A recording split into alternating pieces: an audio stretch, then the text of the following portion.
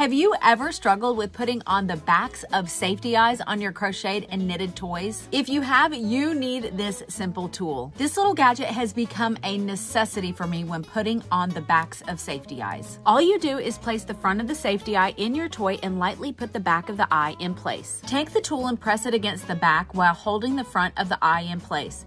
Press down and voila! The eye is securely attached and there was no struggling or anger involved. And if you're searching on Amazon, look for Amigurumi Safety Eye Tool, and you'll also find a link for it in the description box of this video.